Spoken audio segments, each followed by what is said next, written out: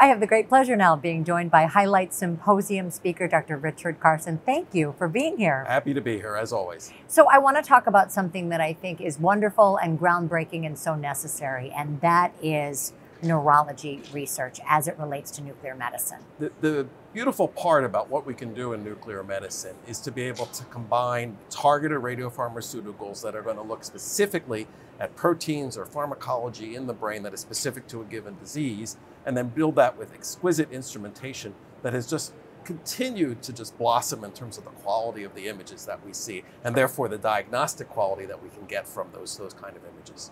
So let's look forward and say, how does that translate into clinical practice? Because that's where it's so meaningful. Right, and so we're seeing that already emerging in the area of dementia, Alzheimer's in particular, and even in the more other neurological disorders related to that, to be able to have the tracers that bind specifically to these misfolded proteins. I mean, the classics in Alzheimer's are amyloid and tau, and we've evolved some very, very nice tracers. It's a long process.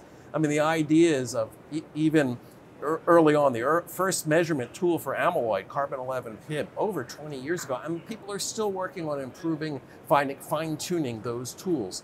But now, as treatments become available for Alzheimer's disease, the ability to identify patients as early as possible really requires exquisite radiopharmaceuticals with great sensitivity, the ability to identify these issues in the brain in very small regions. And then when we combine that with elegant new instrumentation, we have incredible tools that really save the lives of patients. And educating people seems to be the key in that, because you really do have to get to patients super early. So people with a family history? Right, exactly. And sometimes it's family history there, but even then there's so much of these disorders are not understood about what the etiology would be. But I think the area that's going to show a lot of excitement very soon is in Parkinson's disease. There's incredible effort, and a lot of that was support from the Michael J. Fox Foundation, to be able to develop a tracer for the misfolded protein in Parkinson's alpha-synuclein. And that's going to give that jump start for the clinical trials to be able to identify those patients who are most likely to benefit by treatments that will be affecting those early loss, in this case of dopaminergic neurons. So when you talk about building on decades of research, and when we think about nuclear neurology, what do you see us really honing in on in the next, say, 5 to 10 years? Right. So I mean, what we've been doing for many, many years still works. And I think the idea is that as we learn more about what the right molecular targets need to be, and then how to turn those into successful radiopharmaceuticals. But it's still challenging. I mean, there's a lot of elegant work in the molecular modeling to understand the docking of these molecules into these proteins, but that's only part of the story.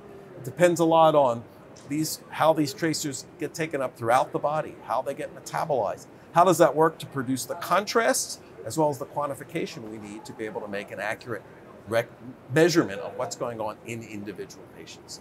Long way to there's always room for improvement, but we have, once we get that starting point of here's something that seems to be working, then the field really jumps in and we really move that into something that can get used in clinical practice. Well, thank goodness for the researchers. We appreciate you. Thank you so much, Dr. Carson. Happy to be here.